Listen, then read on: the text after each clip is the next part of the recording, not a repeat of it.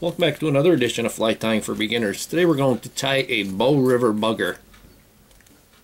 The hook I have in the vise is a number 300. This is a size 10, 6 extra long streamer hook. This is from Green Caddis Outfitters, greencaddis.com. I'm going to start out by putting some weight on there, and the amount of weight and size is really up to you, depending on how deep you want to fish it. I like to have a woolly bugger that's kind of heavy. I'm going to use some 25 thousandths lead wire. We're going to put the lead wire, we're going to keep it mostly in the middle. Woolly buggers should actually be front heavy, but since this is going to have a muddler type head on it, we want to keep the front section kind of open so that it will make it easier to spin the deer hair. We're going to keep that mostly in the middle. I'm going to use 140 denier thread because this is a little heavier for spinning the deer hair, and the color really doesn't matter because once you spin the deer hair you shouldn't really see the thread color. I'm going to start it behind the eye and secure the lead wraps. Come back over the front once again.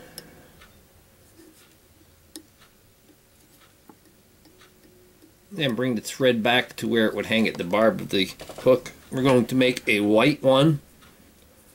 So I have white Marabou. And I'm going to take a nice amount of feathered Marabou from the bottom of this. You want the feathers to be mostly the same size. I'm just going to grab them all together and pull them off, and then I can trim off that excess, all of that stuff. I'm going to tie it on first. We want this tail to be about the length of the hook shank, maybe 1.5.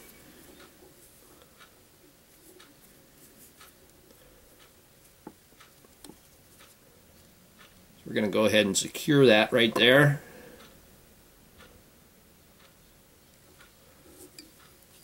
Now I'm going to trim this so that it's just about the length of the lead wraps. So we can make some quick wraps going forward. And then we could wrap it down a little tighter once we get that all secured. You can see there's almost no lead wraps exposed at this point. Let's give it a back and forth a couple of times there. The amount of Marabou you put in the tail is really up to you if you want it really big and bushy or you want it nice and slim. Wet my fingers a little bit to help control that Marabou. I'm going to take some pearl crystal flash, just 3 or 4 of them. I think there's actually 5 here, so I'm going to go ahead and use all 5 of these.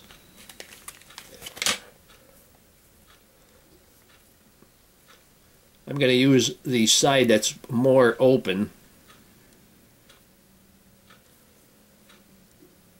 I'm going to make them just about the length of the tail, maybe a little shorter. They don't have to be all of the same length. I'm going to wrap up the shank just a little bit, and this makes it easier to fold it over and then to tie it in on the same spot on the opposite side. I'm going to go ahead and trim them off the same length as the other side. Like I said, you don't have to have all of your crystal flash the same length, so I'm going to just nip away at a couple of them there.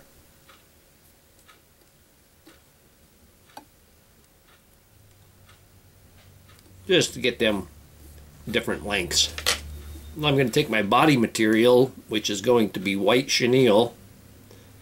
I'm going to pull off the end there, just expose that little bit of thread, and we're going to tie that in.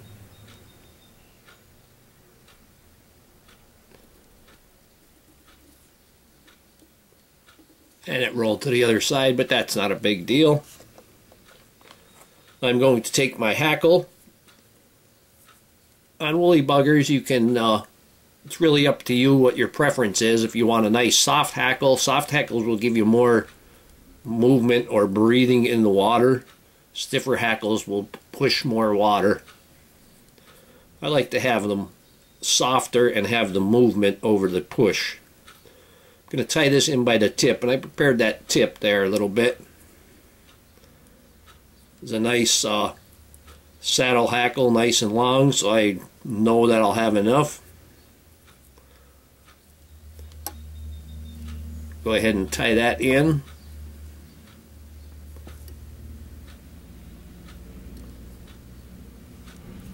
Secure that and bring that thread up to the front of the lead wraps. And we'll take our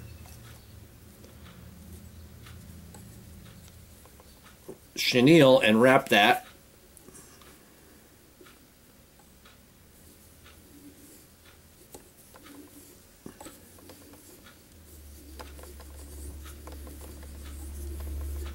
This white one will be good where there's a lot of shad in the water. We're going to stop that just in front of those lead wraps, and we want that front to remain open. We'll go ahead and trim off the excess. You could go ahead and pull the loose fibers after you cut it and secure it. We'll take our hackle and we're going to wind this. Going to give it a wrap at the rear, and then I'm going to palmer this forward.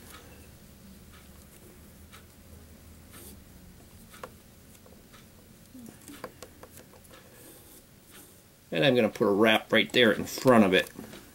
Tie that in.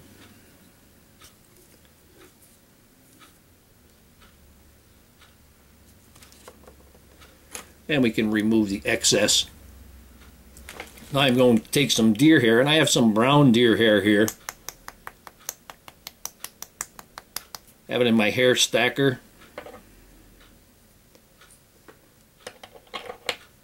And I have about as much as would be a pencil width. When you pull it all together, it should be about the size of a pencil. We're going to hold that on there, and we only want that collar to be about halfway. Going to give it 1, 2, and then we're going to pull it.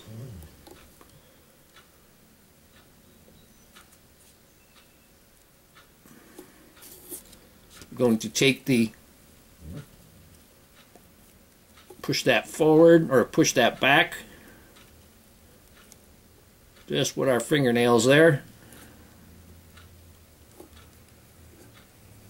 And then we can move the thread in front of it and put a couple of wraps right there.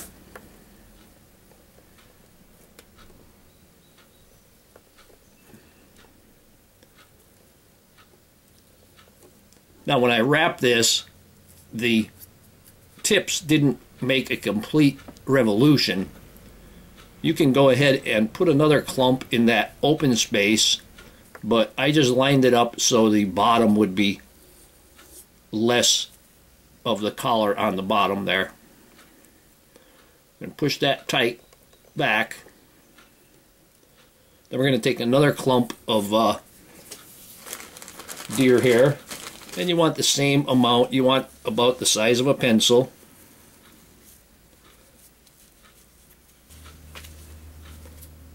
And trim that off. Go ahead and remove any of the fuzz or loose ones. You could even take your comb and brush the fuzz out of it. And you get some out of it. I'm going to hold that, and I don't want the tips on this one, so I'm going to just remove them ahead of time. I'm going to hold it in the hand that I'm going to tie it in with. So that'll be my left hand, and I'm going to cut from between my fingers here. And again, just remove any of the loose ones. Going to hold that right in front of our first bunch. Once, twice, and then we're going to let it go and let it spin. Take a couple extra wraps and then push that tight. Get your fingernails right in there. If you have a hair pusher, go ahead and push it back with your hair pusher.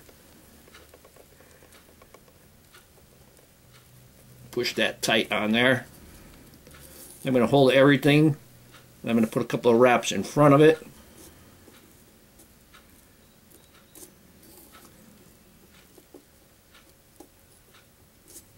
Three or four wraps. Again, I'm going to push that to the rear just a little bit. I want to expose that eye a little better.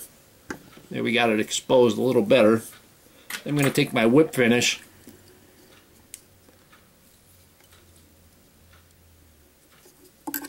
and give that a whip finish.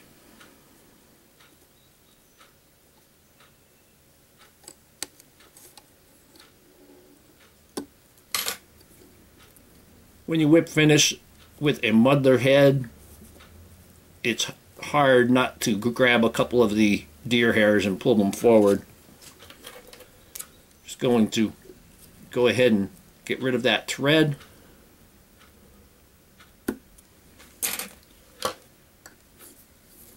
Gonna put a little bit of head cement in there.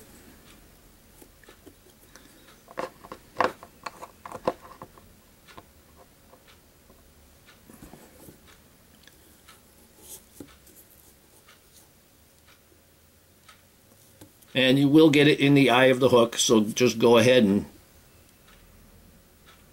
put it on there and let it soak in, and it will get in the eye of the hook, like I said. We'll take our extra feather just laying around and run that through the eye. I'm going to take my bodkin needle and I'm going to stand it up, and what I'm doing is helping to separate the collar from the part that I want to trim.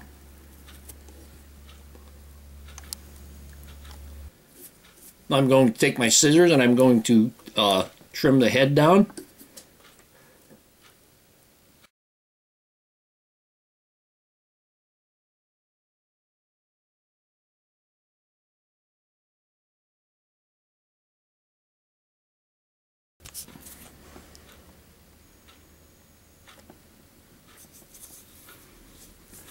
And here we have a Bow River bugger. Hope that you learned something from this video. Hope you would subscribe to my channel.